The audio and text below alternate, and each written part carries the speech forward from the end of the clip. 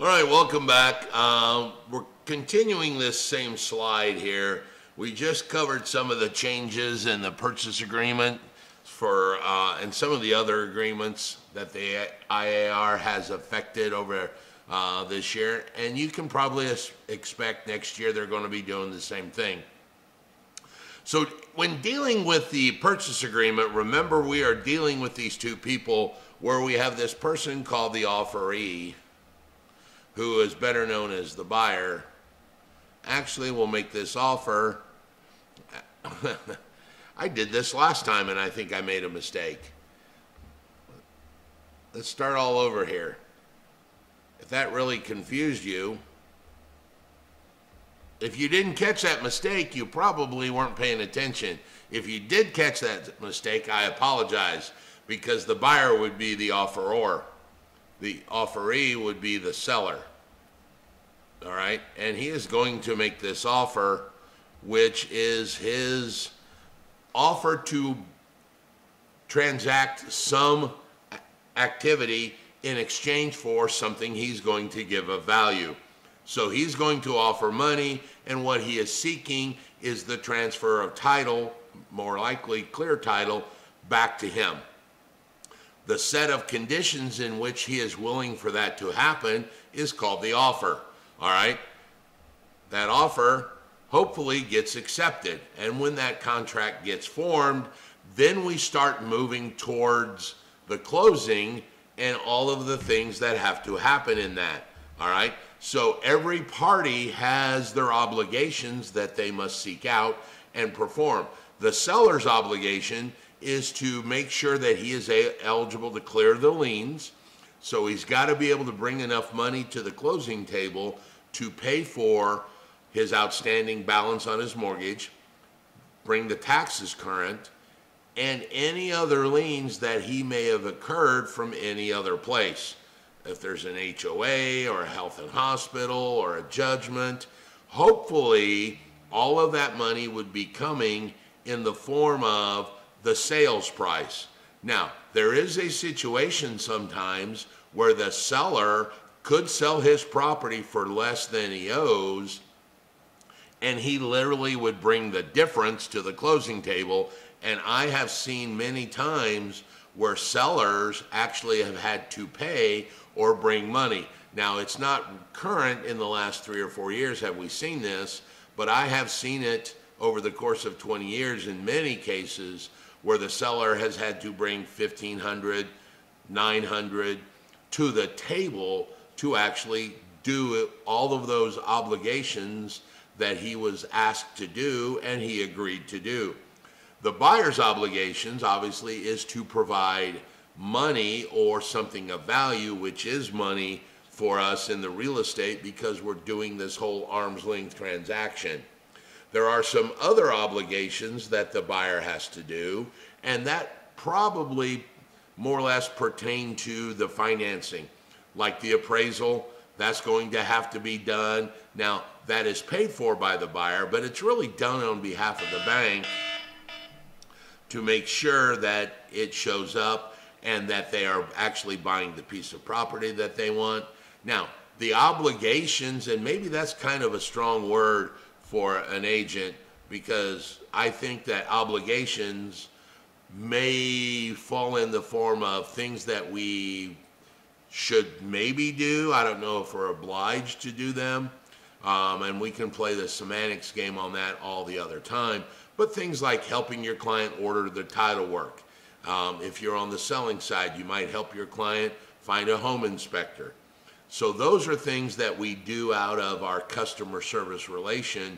I don't honestly believe that we are obligated in the form of absolute deal will collapse if we don't do it. Unlike the other two, if the buyer doesn't bring the money, his deal's going to collapse. If the seller can't provide clear title, the deal's going to collapse. Our obligations aren't necessarily as strong, and maybe that's a bad word we should be using there. There are other people that may have obligations if they get engaged in this deal, like the title company has to actually do the search to prove that there are no liens or to find the liens that are out there. The lender may have obligations to provide income as long as the buyer passes all of the requirements that the lender has. There could be a home inspector that gets engaged. He's going to have obligations to his buyer client to make sure that he provides a report that is both factual, honest, and timely. There could be attorneys that have to do power of attorney forms or sign the deed or make sure the deed is correct. So there are all kinds of other parties involved in this that may have obligations. Now, when the contract gets accepted, it is considered form. All right, and in that contract and that offer, there is a new statement now that has a blank and says the earnest money will be delivered within 2 days. There are many people that think that it does not pend until I receive the earnest money. That is entirely incorrect. That is entirely incorrect. When you accepted the offer, that offer has become pended. One of the conditions is providing the earnest money. If they do not necessarily meet that time frame, that deal is not dead automatically. You have to give them a chance to cure. You better call them and say, hey, it was due yesterday. We're going to put you on notice. You have 24 hours to cure the problem and bring me the earnest money. But it doesn't automatically become dead, just like the failure of any of the other time frames wouldn't necessarily, all right? So we see this a lot here where people are erroneously thinking, hey, they haven't delivered the earnest money, it's not pended yet. That has nothing to do with it. The acceptance of the offer is what's considered the pending, okay? Good, I'm glad we got that. There's been a lot of question. In the purchase agreement, obviously there's going to have a legal address. The street address is the worst way in the world for us to identify property. However, on our purchase agreement, that's what we have, is the street address. Typically what happens is, hopefully when you've ordered the preliminary title, your title company is going to provide you with a legal address so that when we transfer or convey the real estate, it will convey based on legal title or legal address, all right? And typically you see this a lot, that the tax records, at least on the Indianapolis MLS or the BLC, that we call it here, is we have some very watered down version of a legal address. A lot of times you might see, you know,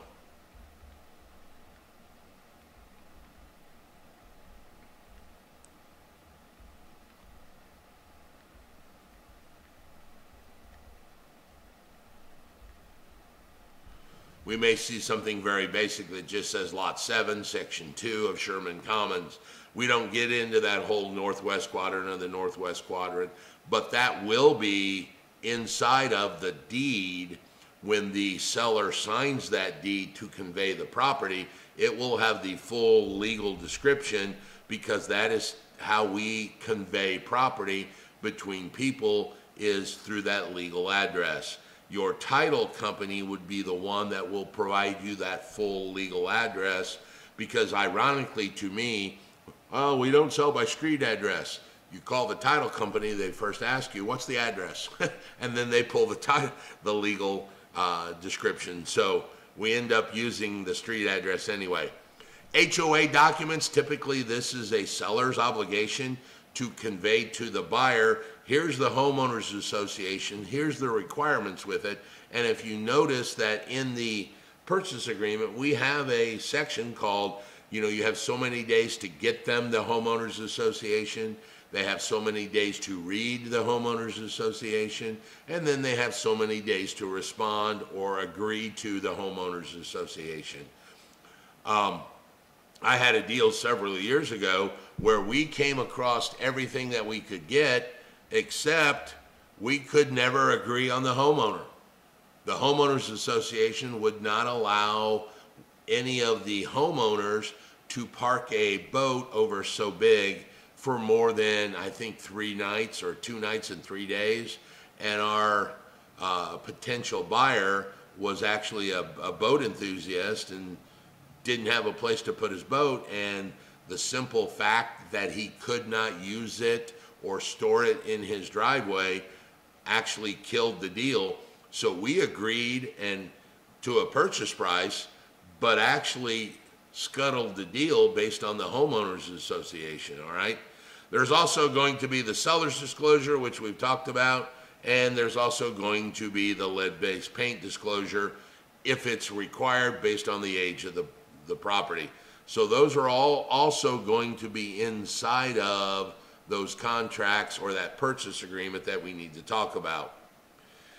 Now, there's also personal property issues that we have to deal with, and there are certain definitions of things that go back to, if you remember, way back early, we talked about things like the land, you know, and the naturally occurring was the definition of land, and then we had the house on it, which was all of these improvements, plus the 5 bundle of rights. This was the true definition of real property. Well, if something's not real, then it becomes personal property. The difference here, real property would go with the sale and go with the seller, where real property would stay and the new buyer would inherit it. All right? Well, unfortunately, there are going to be some cases where potentially there are going to be things that the buyer wants to stay. And one that I like to draw is, you know, the washer and dryer. Well, by definition, this would be personal property that would actually go with the current owner. If we decide as the buyer we want to add this into our offer, we are then converting personal to real property through this method called annexation. Annexation means to bring in or to join, and you've heard of cities trying to annex other cities to bring them in so that they can get their tax base. All right? So we can convert personal property to real property through annexation, much like, you know, sand and gravel and rock is personal property, but you mix it all together with some cement and all of a sudden pour yourself a new driveway, you now have real property. Well, we can go the other way. In some cases, there might be real property that we want to annex. One that I had a situation with was several years ago, was a girl that actually had a rose bush. I love these colored pins. Of course, I'm not an artist. Looks like a retarded St. Bernard drawing this. She had a rose bush that she told us that she wanted to go with her. Now, normally rose bushes would fall under the definition of real property because it is a naturally occurring element which would be part of the real property. So we actually had to sever this. So you can go from real back to personal through a process called severance. All right? You can take something that is attached and make it unattached so that it would go. Another great example would be some nice light fixture that your seller may have, or a ceiling fan, or something of that nature, you know, where they've got this really cool chandelier that hangs down, and they want to take that with them. By definition, it is fixed in such a manner that it is considered a fixture because it's probably bolted in, it's got wires, and all of that. Well, the seller says, hey, I really want to take that chandelier with me. You would have to exclude it in the listing. One of the things I try and tell my agents, and I used to tell potential sellers, if that's the case, let's go in and remove that before we start showing and put in some, you know, really generic kind of light piece so that when the potential buyers do their walkthrough, this is what they see, not that. Now, in some cases, you can't do that. For example, let's go back to this. You can't take the washer and dryer out while you're trying to sell the property, because obviously they're going to want to do their close.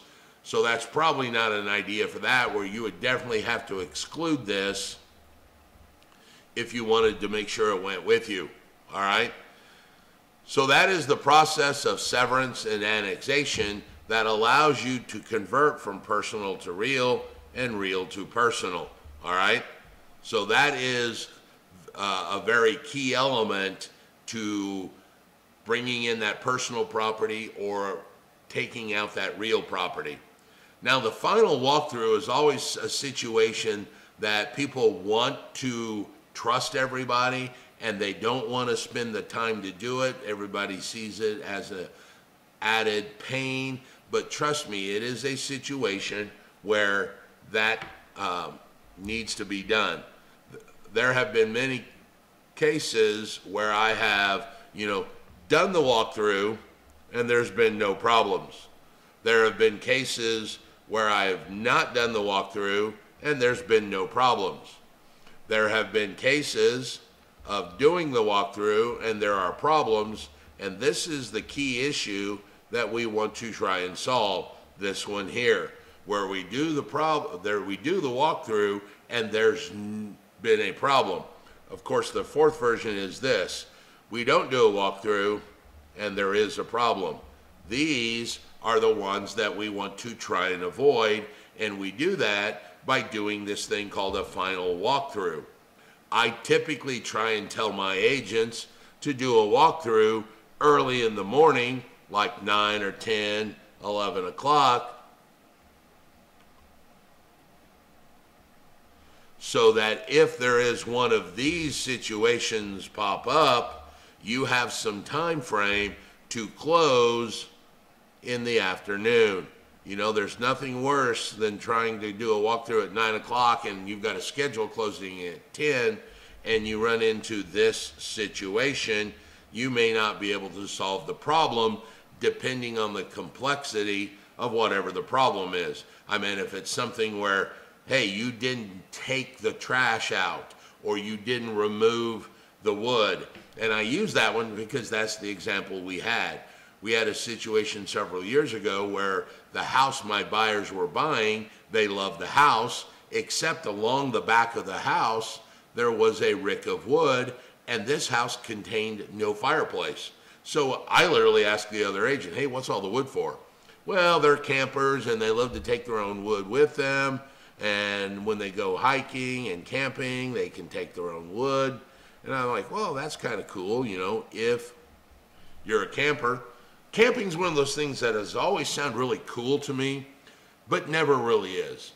My idea of roughing it is where you actually have to walk to the lobby to get your coffee in the morning, okay? That's my idea of roughing it. These people that do all of this. So in our purchase agreement, we specifically stated, and we called that out, that it was to be removed by the seller. Well, obviously they accepted our purchase agreement. We went to closing. We went to the final walkthrough at 9 a.m. and sure enough, guess what was still at the house? So I called the other agent and said, hey, look, we've got a closing today at 3 o'clock. We need to make sure this wood is gone. And of course, the other agent said to me, would your clients not really close? And this is that fun game of chicken that you get to play, because I literally told him, I'm like, I don't know, but would your guys be willing to risk that? Because guess what your sellers have already done? Yeah, that's right, moved out. If my guys don't close, guess what your people are going to have to do? Move back in, all right? So he's like, okay, well, give me some minute here. Let me call somebody. Sure enough, in about 20 minutes, here comes a pickup truck with Dad and Junior, who throw all the wood in the back of the pickup truck as we stand in the house and watch them do that. And of course they were mad and they argued. And you know, I told the other agent, dude, this isn't something that we sprung on you. It's not something that we said, oh, and by the way, can you come and get this? This is something that you agreed to do and failed to do it. Now, would my buyers have not closed? Most definitely they would not have not closed. They already told us that. But I literally called the other agent and said, hey, just abide by the contract and everybody's good. Well, when we went to closing, everybody turned out to be friends and everything was good and the closing went smooth and everything happened. So that's a situation of where you have to make sure in that final walkthrough and that you need to go to it. Now, I can tell you also horrible stories about deals that we didn't go to the walkthrough and we had huge problems. One of them, guy couldn't make the walkthrough and he said, look, I can't do the walkthrough, I can't get away from work, these people seem nice, I'll see you at closing. So we closed about 3:30, got done about 4:30. He called me about 6:30 and he said, hey Raymond, he said, these sellers have taken every light bulb from the house. What can I do? And of course, you know me being the loving, kind, gentle person that I am, simply said, go buy light bulbs. And he's like, can I sue them? And that actually, while it seems funny, actually is the truth. Because once your client accepts the property at closing, it is now his. If there was an issue, it needs to be taken care of in this time frame between the final walkthrough and the closing. If he accepts the property at closing, it is now his issue. He literally did go and file a small claims suit, and I have no idea what the outcome was on that. But I'm sure that he still had to go buy light bulbs that night. So you might want to try and do that. Landlord-tenant issues, if you're getting into property management, you're going to have that issue as well when tenants move out with personal property. And there's all this other situation, especially if they get evicted or they do a midnight move, because the landlord's always questioning, are they moved out or have they not moved out? Are they on vacation? Have they beat me and tried to stiff me for the rent? One small claims judge I had in Lawrence Township told me one day, if their bedding was gone and their toothbrush, those were the things that he kind of looked for to believe that the buyer had actually, or the tenant had actually left. All right? So if a landlord and that you evict or they pull a midnight move and they still have personal property in there, you are supposed to take that out and store it in case that tenant comes back to you and says, hey, where's my stuff? I was on extended vacation for 2 weeks. I come back. You thought I left. You threw all my stuff out. So in that whole landlord-tenant rules, I would make sure that you check your tenant laws in the state you're in or the county to make sure that you can't just throw out a tenant's personal property. You cannot just set it on the curb and let people pick through it, all right? If you're going to incorporate some of this personal property into your purchase agreement, I would suggest that you use an addendum and add those verbiage into the purchase agreement so that you could say, hey, personal property, see addendum. We actually have a personal property addendum sheet that we looked at a minute ago in the IAR forms. So there is a form specifically geared towards the transfer of personal property during the sale or the conveyance of real estate, okay? We are still continuing on with this listing and purchase agreement concept, and I encourage you to hang out. We're still having fun here. We're in the 4th lesson of the 30-hour post-licensing course. So let's take a break, go up, get a cup of coffee, and we'll see you in just a few minutes.